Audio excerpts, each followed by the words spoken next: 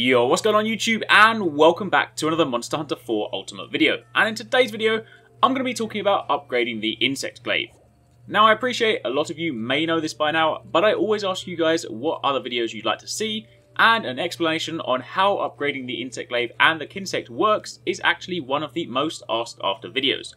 So I figured it was about time I addressed it. Now it's also worth noting, before I get started, that there are two main ways to go about upgrading the Insect Glaive.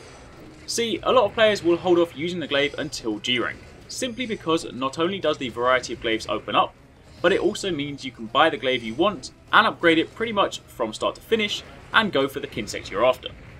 However, if you're new to Monster Hunter and the Insect Glaive is your weapon of choice, then understandably you are going to want to use it as you progress. The reason I mention this is because if you upgrade your Kinsect in a very particular way, when it reaches level 10, if you have a 96 in all three stats, that's power, stamina and speed, you'll be able to get the ultimate Kinsect, which has what is known as Effect Extender, and this increases the duration of all your buffs.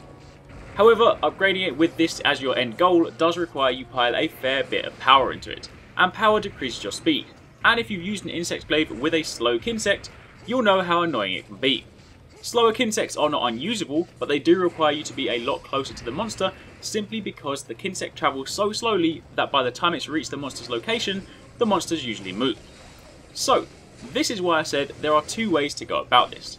And in this video, I'm going to explain how to upgrade the Insect Glaive as a beginner, and the best way to upgrade it as you progress through the ranks. So, to begin with, let's purchase a new glaive. I'm going to go with this Zamtrios one, the Knave Rod. It's one I currently don't own, so I want to add it to the collection, and it's also a cutting type glaive. So, once you've purchased your glaive, it's now time to upgrade. When you go to upgrade it, you'll notice, unlike other weapons, where you simply upgrade it if you have enough materials, the Insect Glaive is different. It revolves around feeding your Kinsect enough nectar to get it to level up, at which point you can then upgrade it enough times, and the glaive itself will also follow suit. So firstly, if we go to the upgrade option, you'll see in order to upgrade it to level 2, we need to spend 15 points in it. So let's return to the Give Nectar option. When you hit this page, you'll see a wide range of nectars. The main three are power, stamina, and speed. There are elemental nectars as well, but you can pretty much ignore those. Power will decrease speed, stamina will decrease power, and speed will decrease stamina. So you can see why, when I said earlier, that if you're going for the ultimate Kinsect, it'll require you to feed the Kinsect nectars in a particular order so as to ensure that everything ends up at 96 at the right time, and you don't end up subtracting from the wrong one at the wrong moment. Anyway, right now, we want to focus on speed. Until you get to G rank and creating the ultimate Kinsect becomes an option, your only worry should be speed. Why? Simply because the more speed you have, the faster your Kinsect. And the faster your Kinsect, the quicker it reaches the monster and returns to you with those all-important nectars, or jellies. Now you'll get these nectars as rewards and from gathering quests from time to time, but you can also buy them from the Wycoon.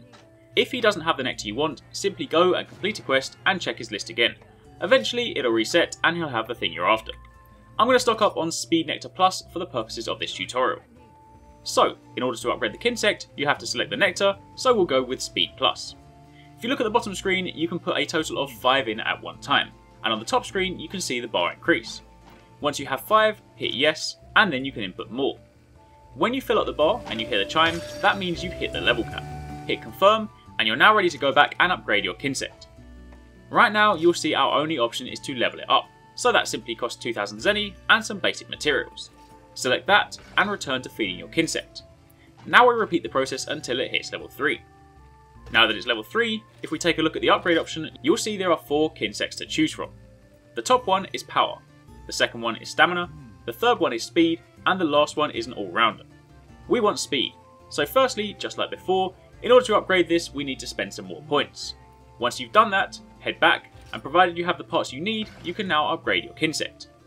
Now that we've selected a different one, it goes from looking like this to this. And now that we have the new Kinsect, we can continue the process. And this cycle continues. You'll again reach a point where you can not only level up your Kinsect again, but you are once again presented with a choice of Kinsects, and again, whilst leveling, 100% speed is just too valuable to pass up on. But, just like I said before, later on, once you hit G rank, you're going to want to go after that ultimate Kinsect, and I'll be doing a tutorial on that soon enough, but if you're just working your way through low, and even the beginning of G rank quests, then a fast Kinsect will serve you well. It'll ensure you can grab all those important jellies as fast as possible, and in turn allow you to maintain those buffs much more efficiently. As for the glaive itself, you'll notice it will change names as you progress. Unlike other weapons, you won't physically select the glaive upgrade, it instead comes as part of the Kinsect. And the only other thing worth calling out is that the names of some of the bugs will vary depending on whether you have a cutting or impact type glaive. The principle still remains the same, but the names will slightly differ. And with that, brings me to the end of this video. Hopefully you found it helpful, and if you did, it'd be awesome if you could leave a like and hit that thumbs up button, and if you aren't already part of the Arekkz Gaming Nation, then hit that subscribe button so you don't miss a single video. If you do have any more questions or there's anything you didn't understand, then drop a comment down below or hit me up on Twitter and I'll do my best to help you. Thanks again for watching, take it easy, catch you next time, peace out.